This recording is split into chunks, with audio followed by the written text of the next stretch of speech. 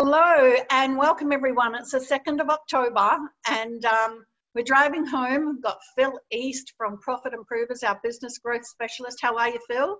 Great, thanks Glenis. Yourself? Awesome. Beautiful day today. Unbelievable, it was. It Still was going. unbelievable.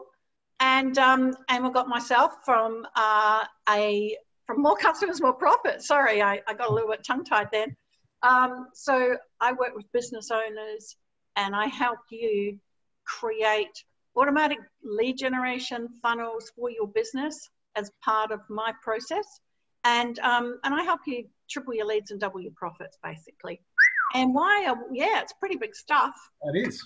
Why are we talking on the drive home tonight? Well, we're working in with Referrals Over Breakfast, the RoB Academy, and what we're doing is we're showcasing a lot of people who are part of the RoB group and their skill set so that you get to know, like, and see what sort of skills and what sort of people we've got in our group.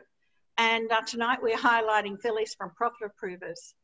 So it's going to be just you and I, Phil. We're going to have a good little chat tonight and you're going to talk to us about how to get rid of ineffective marketing forever. That's right. So there's plenty of people I know that around the place that aren't really getting the results they deserve for the money they spend or whatnot, and a lot of their marketing is ineffective. People wouldn't know. Some people would or wouldn't know whether it was effective or not. Measurement's the key, whether they're getting any leads or sales or anything through the website, what's happening with their ad in the paper or on the radio, how they're measuring it or whatnot. So people, and there's other people that measure it and think, oh, well, I'm doing the right thing, I'm doing a good job, which most of the time they are, and they're getting some results and they think that's as good as it gets. Got it. Yeah. I know from experience, and you know from experience. Absolutely. I've wasted hundreds of thousands of dollars on marketing over my 30 plus years in business. Yeah.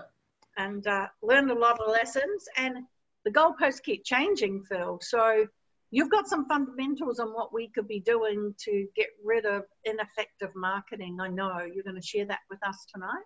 That's right, Glenn. So I'm going to go through a couple of things there and there'll be 3 simple tests that you can do on your own marketing. Yep. And have a bit of a critical look at your own marketing and see what you think, and then make some changes so that you move it into the effective side of the ledger. And we'll also might even share to make it a bit easier to make some more improvements. We'll share the conversion equation. Oh, sounds great. So 3 simple tests that we can take home with us today, straight away. And going over the conversion equation, which is converting them from leads into, how to convert from leads into sales. Yeah. Okay, great. Actionable, take them home, do them now. Do them straight away, so they're actionable. Excellent. I love things that we can do, because most people that you and I probably talk to don't implement things, right? So they know it, but they don't actually implement it. So they don't actually know whether it works or not, but they tend to say it doesn't work because they haven't implemented it. So, great that you're going to give us some actionable items, and they're not going to be hard. That's it. So I suppose the first thing that people need to get in their head is what marketing is supposed to do. And most of the time that's just you've got to capture your market. Yep. Okay. Give them a bit of hope that what you've got to offer is going to help them. Yeah. And then make it easy for them to buy. Okay. So that's easier said than done, Phil, because most people don't know how to write down what they want the audience to know, isn't it? Well, we'll test how I've gone tonight, and you can get the critique. Okay. So I want to capture the attention of our market, and I think they need to, it'd be good for them to know more about strategic versus tactical marketing. Okay. Yep. Now, I believe if I just put that up, people might think, well, that's a bit dry and not tune in. But if I make something a headline or something that's more attractive to my market and tell them they'll get rid of their ineffective marketing forever, well, that might get them interested. And then if I let them know that we're going to even give them some more tools to improve their marketing, well, all of a sudden they might be more interested. And I didn't put it on there, but if I threw in the conversion equation, that might get them over the line. They've got to click the thing to sign up for tonight's call. So probably could have been done better, but I was sort of following that same thing through about what we're supposed to be doing with our marketing. Yeah, no, I got that. And I just want to say, I want to welcome someone I didn't say before. I want to welcome all of our people on tonight. I know we've got a few in attendees mode, so thank you so much for joining us tonight. And Phil's going to give us some great actionable items that we can take away and apply to our marketing straight away. So fire ahead. Will we just let you go and then I'll cast questions at the end, or we'll take questions? You can ask them whenever you think I'm not making sense, Glenis, because okay. I usually, as you know, we've had some great guests on the webinars today, and you were sensational last week. If you haven't seen last week's, make sure you get on the RoB site and go back and review last week's, because there's plenty of gold in there, Glenis.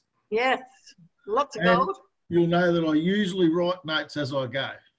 I do, but tonight you're going to be doing that. I'm going to do No, because I've had to actually write my notes first. So if I'm looking down, I'm not disinterested. I'm just checking my notes, okay? Okay, got it. Awesome. All right. Fire ahead, Phil. As I mentioned before, there's two main components to marketing, and that's strategic marketing and tactical marketing. So your strategic marketing is basically what you say and how you say it. Yeah. And your tactical marketing is where you're saying it. So whether it's an ad or whether it's on your website, or if you're going to a trade show or something like that, that's your tactics, or on the radio. Yeah. So the strategic part of the marketing and what you're actually saying and how you're saying it is, on the whole, a hell of a lot more important than where you're actually saying it. I know they all matter, but you can get away with saying it in the wrong spot if what you say resonates. All right. So I suppose what we want to do there is, people most of the time, if something's not working, they go, oh, I don't advertise on radio, it doesn't work, or the paper doesn't get me any results, or oh, I've been doing this pay-per-click and I don't get anything, and they blame the tactics, when generally what is wrong is their strategy is not right.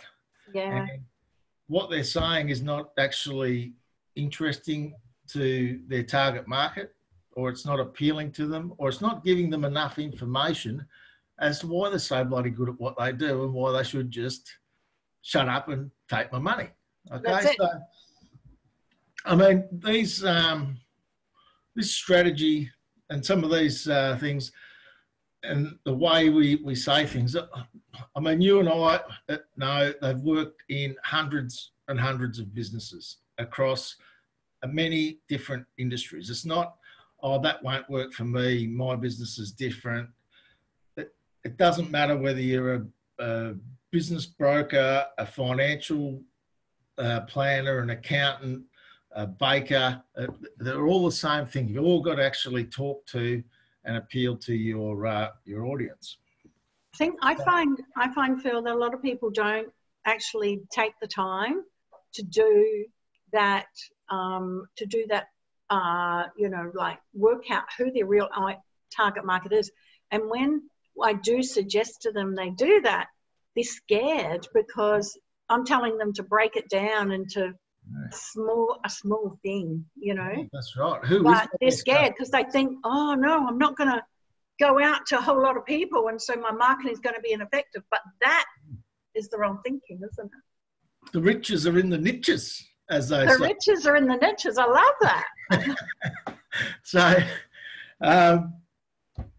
yes, you shrink down your pool, but you're a big fish in a small pond rather than being a minnow in the ocean. Okay, but yeah, you're exactly right. A lot of people actually don't necessarily think about who their best customer is. They'll take on whoever they can get, and then you hear people complain about their customers because they don't pay them, or they're always not the right ones, or they don't want upsell. Yeah, not because, and that comes from, you know, a bit of a lack of confidence or whatnot, or no proof from anything else that something else may work.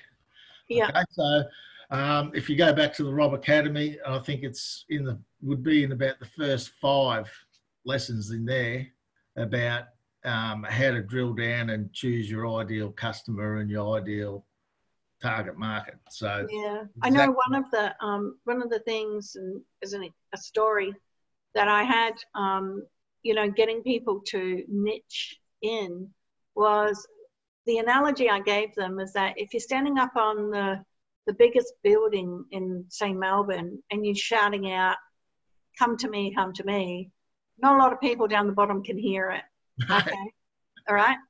But if you actually, and in the olden days, what a lot of people would do in the olden days, I mean, you know, 20 years ago, people would put an ad in a little local paper, and, you know, they would say, you know, I'm the best at doing this, da, da, da, da, da, come to me. And locally, it might work 20 years ago.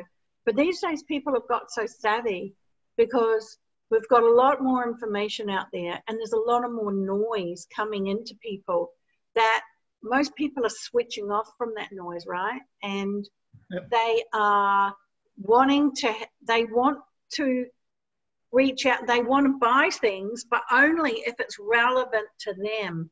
So your marketing, by niching into the exact market that you want, you are appealing to the self-interest of your ideal target. So you're doing the target a favor and yourself a favor, because your message is going to hit the ears of that target, rather than if you stood up on a big high building and just shouted out anything. You're not going to. That's the way I look at it. It's like, it's a new way of thinking. Exactly right. You hit the nail on the head there with self-interest. What's in it for me? That's what people want to know. Yeah. And so when in your marketing, you need to answer that question. And a catchy little jingle or a smart, clever couple of lines or one-liner, not going to cut it unless you've got a whole heap of brand marketing dollars to throw behind it and da da da da. So, are you talking about like the burgers are better at Hungry Jack's? Yeah.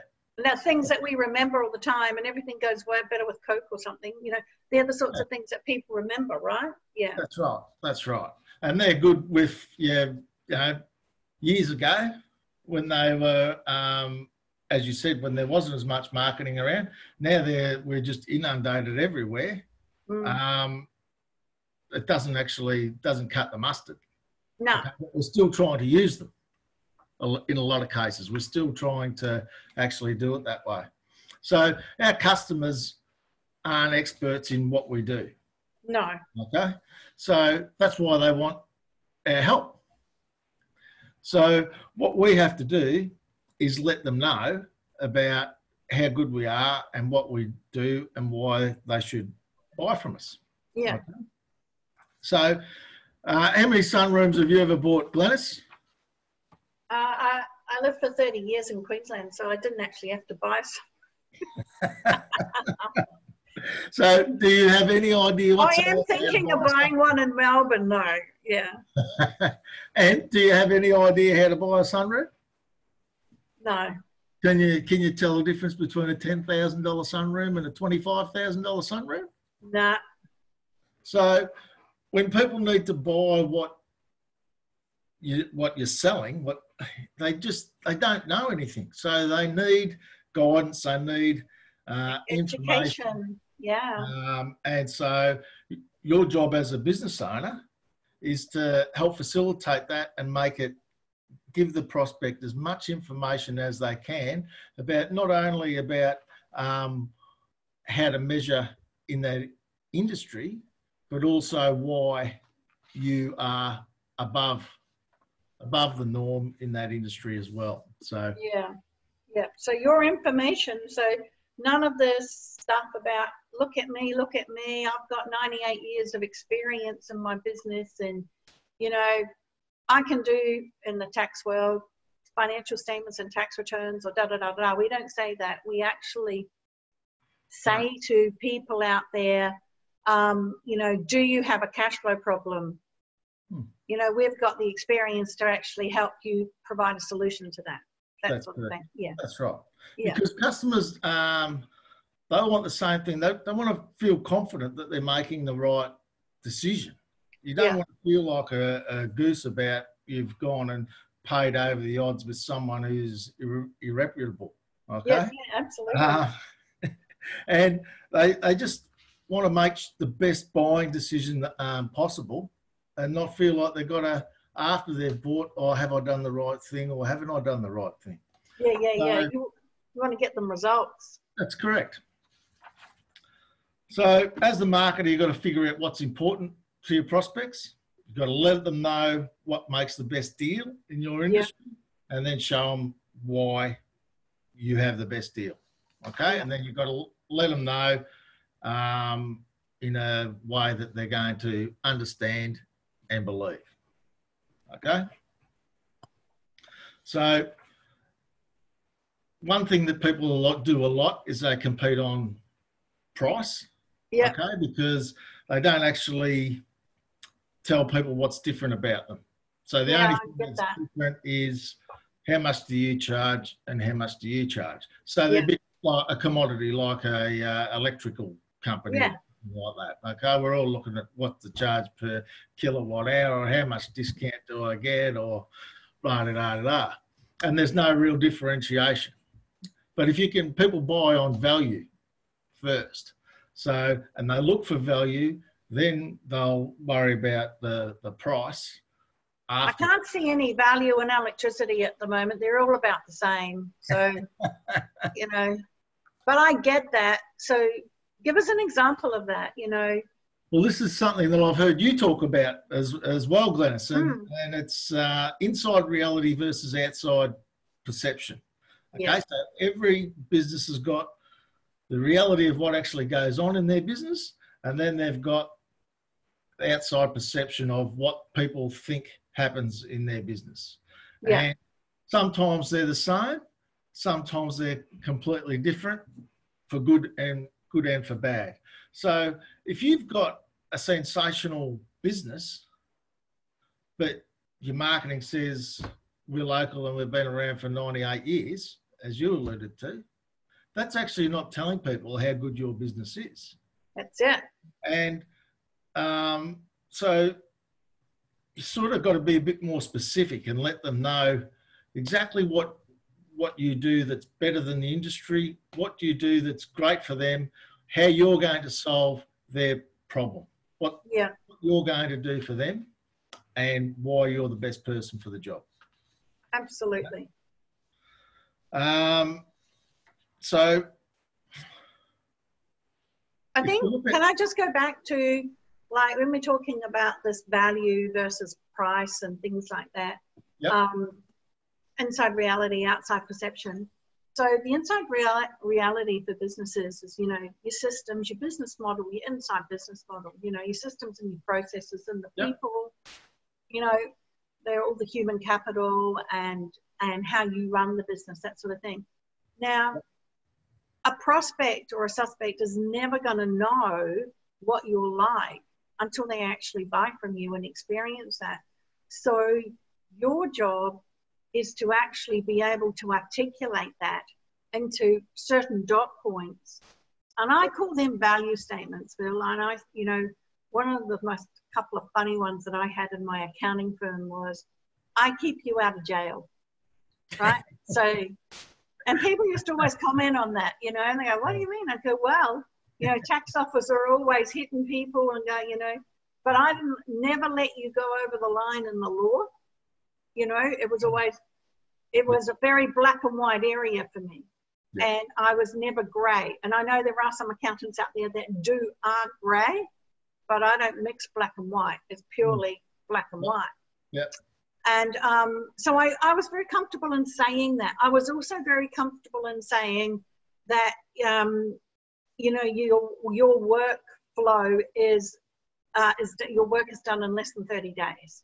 So I was very confident that I had systems and processes in place because I knew other accountants didn't have that, and they would take hours and hours to get that. The other thing I used to say is, you will always have up-to-date financial statements so that you can get any lending you like. Now, the other sorts of things that people value time, you know, if they hand something into an accountant, they want it back at the end of 30 days or as soon as possible. They want to know that these financial statements are readable so that lenders can give them money.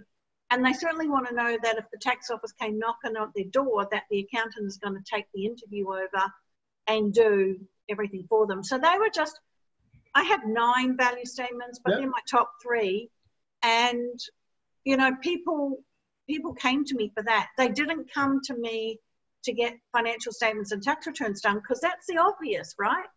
That's right. That's absolutely obvious what an accountant does. That's right. And generally, their advertising might say that they're the most professional or the fastest or quality experts or the largest in the states, in the state. Now, what you've done is you've said, okay, I am the most professional because I have this, this, and this. I am the fastest because I guarantee I'll have it done within this time. And when they go to the competitor, and the competitor has nothing to say to back up what they're saying because it really means nothing. That's right. It's all about what you can stand behind. As a coach, I say to people, you will get results. Yeah. So, you know, and you must say that as well. You know, you stand behind the fact that if people work with you, they get results. That's right. And as a guaranteed money. Well, it's guaranteed that you will get results. That's it. Guaranteed. Yeah. So guaranteed, because we know what you've got to do, and we also know that you're going to take the actions to do it. Because one of the things, and I think you're a bit the same, Phil, is that we don't work with people who don't take the actions, right? That's right. There's no point. You can't steer a parked car, Glenis. Oh, no, that's a very, very good analogy of that. Can't steer a parked car. That's right. I love it. I love it. If they're not moving and they're not prepared to take action, you can't help them get to where they want to get to. That's right. So for all the businesses out there listening, you know, you want to really have a look at, you know, what are you saying out there in your marketing? And are you saying just what's expected of you? You know, if you are an accountant, you say, we do tax returns and financial statements. Well, so what? That's you know, a bit of a list there. For people listening, if you've got largest selection, lowest prices, best service, most convenient, more honest, we specialise, gets the job done right first time, been in business for 4,000 years, any of those type of jargon, listen up, because I'm about to give you the first test you can do on your marketing. Okay, we better hurry up because we've got less time. We've been chatting away. So what's the first test, Bill? Okay, so the first one is to say, read your marketing and say, well, I would hope so.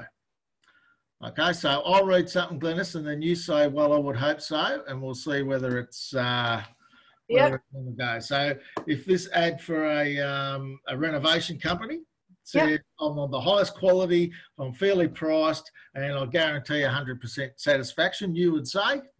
I'd hope so. Yeah, Right. I would hope so. I'm no different to anyone else. I'm not differentiating. No. If I'm one of me or a consulting company and I say our training leads to change, we increase the productivity, performance and profit of your company, you would say? That's a bit different. Say that again. Say that again. Our training leads to change. Yeah. And we increase the productivity, performance and profit of your company. Well, that's what you're hiring them for anyway, as it say. So, well, I would hope so. Yeah, that's what I'd hope so. Yeah.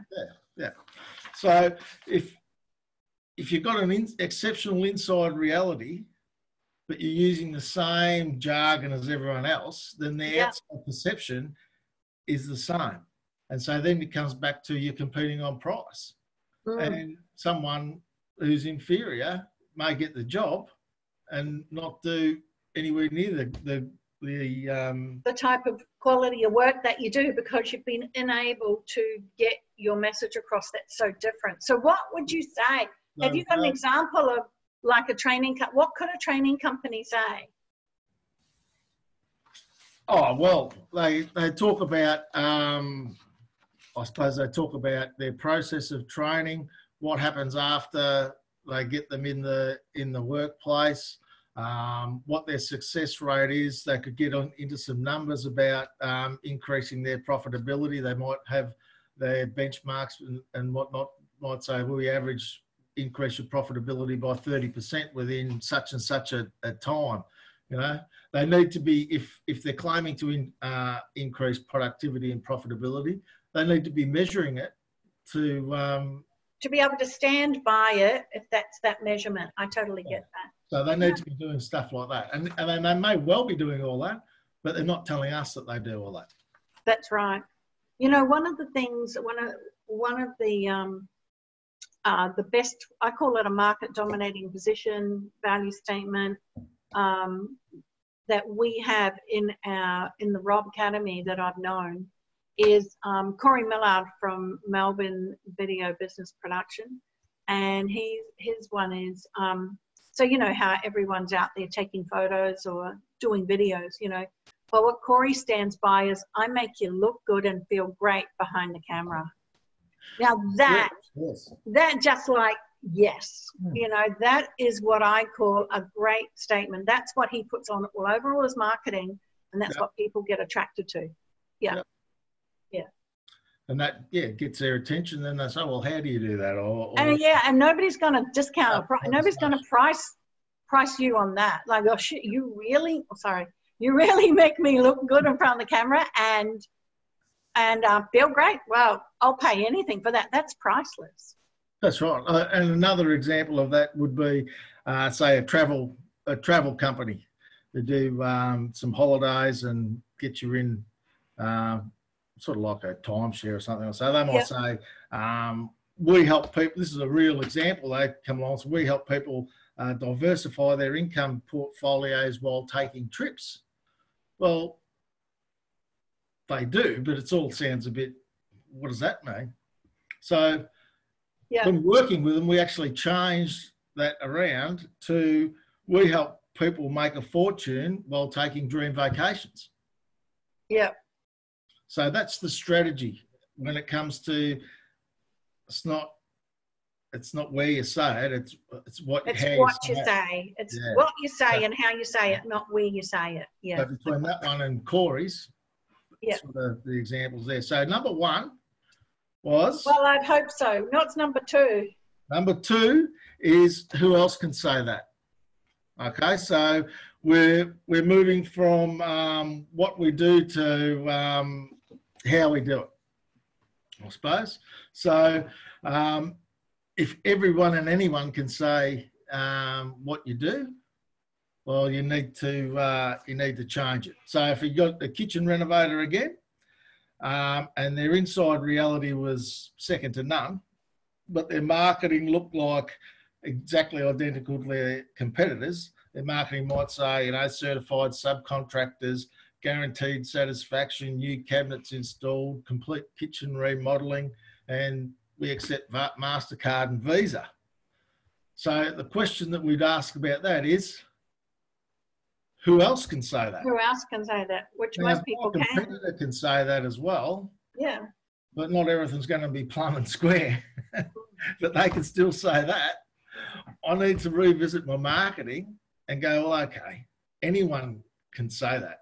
And whether or not they do it does not matter, but they can still say it. Yes.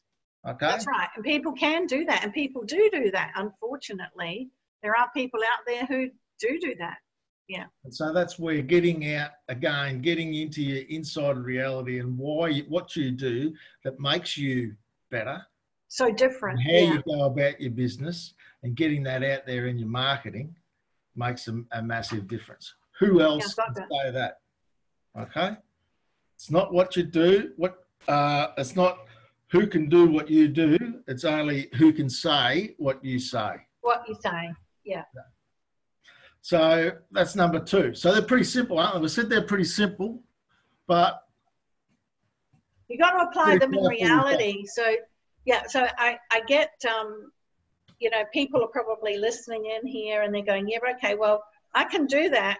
Who else can say that? Well, everyone can say that. So what do I have to do to actually stop, you know, what do I actually have to do so that I say something different? What would you ask yourself? What would you say to yourself so that you could change that around? Well, I'd probably go through and I'd probably jump on the RoB Academy. Yeah. And I would go through a couple of the early lessons where it tells you about how to identify your best customer and why you do what you do and what their problems are and what problems you're solving. And from there, look at your business and go, well, okay, that's the problem I'm solving. What am I doing to solve that? And let people know about that. Yeah, and look, I think, you know, for everyone listening, you got access to the RoB Academy. It's in week 7, video 7 of the 52-week learning series. There's a business matrix, business messaging matrix in there. And once you've picked your ideal target market and you know who they are and what their biggest problem is, then you can easily come up with the messaging that you need to be able to have them be attracted to you using your own inside reality. Yeah. Yeah, that's great. Good work, Phil. What's number 3? I'm a bit dying for number 3 here. Number 3, the third and final. Okay, you've heard of the scratch and sniff test. This is the scratch out and write test.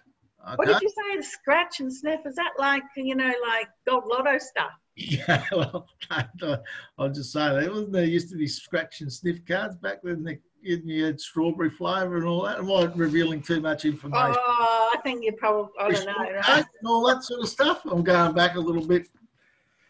Apologies. Nah, I could say you're dreaming, but yeah, I won't say that. Anyway, so we've got the scratch out and write in test. Okay? Right. Yeah. So have a look at your marketing. Get a brochure, get one of your ads, get your website, whatever you want to, whichever one to do. So all of those are your tactical elements, Glenis, aren't they? Yep. So all your tactical stuff. Yep. Check your strategy by the scratch out and write in. So what I want you to do is scratch out your name and put in one of your competitors' names and see if the ad still makes sense. Yeah, well, it better not, because if they've copied off me, I'm not going to be a happy chappy. Well, if you do that, if you take all your marketing and put in your competitor's name, and it all makes sense, and it's all stuff that they could say, and it's all relevant to them, you're in big strife. Because you're not differentiating from your competitors.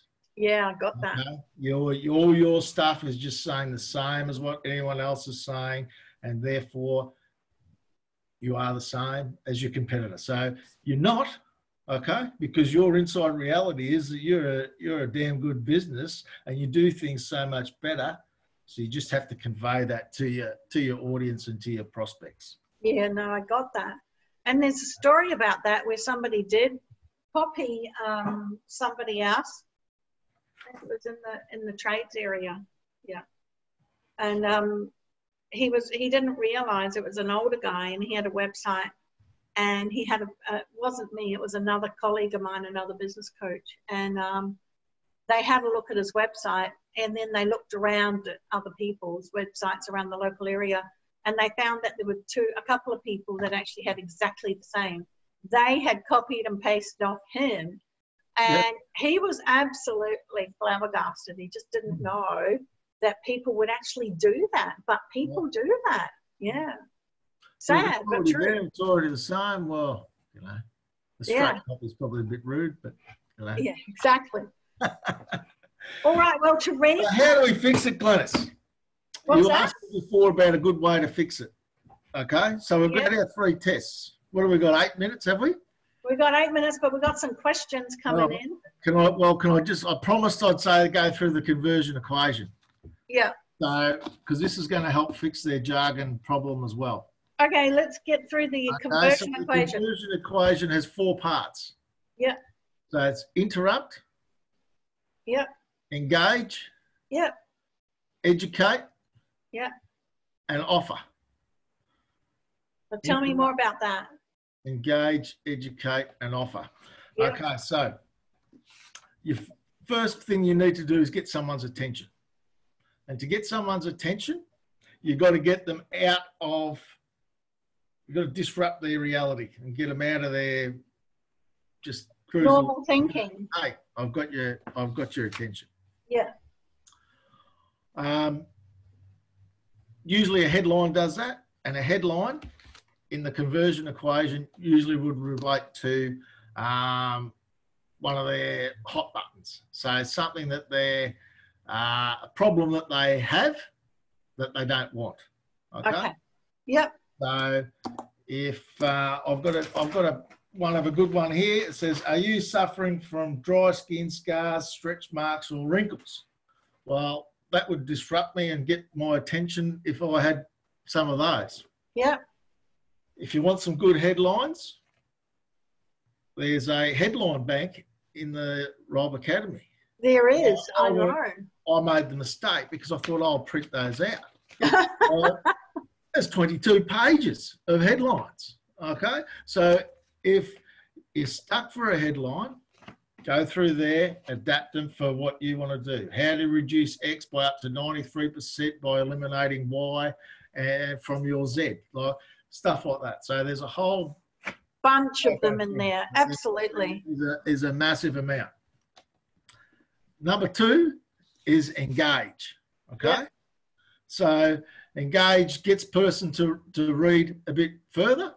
Okay, gets them a little bit more involved, and your engage usually lets them know that there's a solution that you have that they want. Okay, so you've told them about the problem they've got that they don't want, and then you're telling them that you've got a solution that they don't have. Do you think that's going to get them a bit excited? Well, it's going to be better than saying, "I've been in business for 98 years and come to me because I've got best quality." That's for sure. That's right. Yeah. So on this one, it says, if you suffer from acne, scars, dry skin, here's some really great news. It goes through all the stuff and tells them there's some really great news. So they're going, "Oh, he's got some great news for me. You beauty. I'm going to read a bit more of that." Okay, great.